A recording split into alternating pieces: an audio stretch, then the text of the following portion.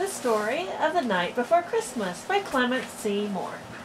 'Twas the night before Christmas, when all through the house not a creature was stirring, not even a mouse. The stockings were hung by the chimney with care, in hopes that St. Nicholas soon would be there. The children were nestled all snug in their beds, while visions of sugar plums danced in their heads. And Mamma in her kerchief, and I in my cap, had just settled down for a long winter's nap, when out on the lawn there arose such a clatter, I sprang from my bed to see what was the matter. Away to the window I flew like a flash, tore open the shutters and threw out the sash.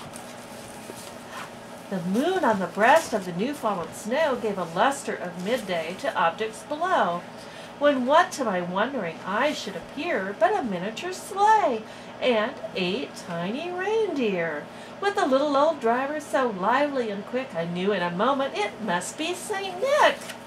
More rapid than eagles his coursers they came, and he whistled and shouted and called them by name. Now Dasher, now Dancer, now Prancer and Vixen, on Comet, on Cupid, on Donder and Blitzen, to the top of the porch, to the top of the wall, now dash away all.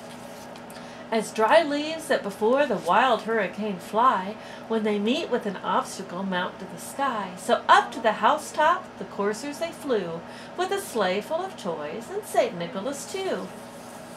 And then in a twinkling I heard on the roof the prancing and pawing of each little hoof.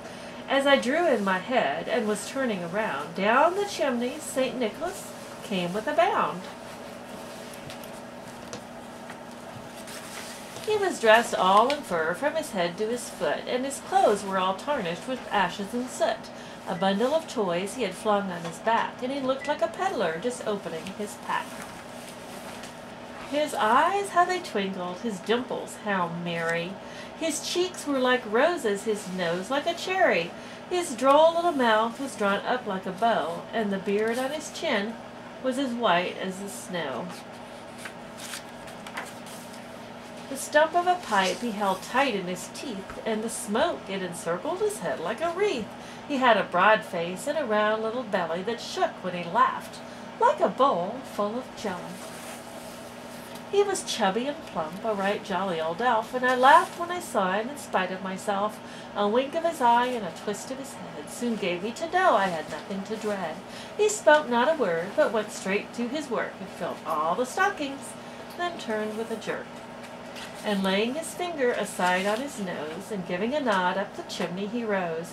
He sprang to his sleigh, to his team gave a whistle, and away they all flew like the down of a thistle.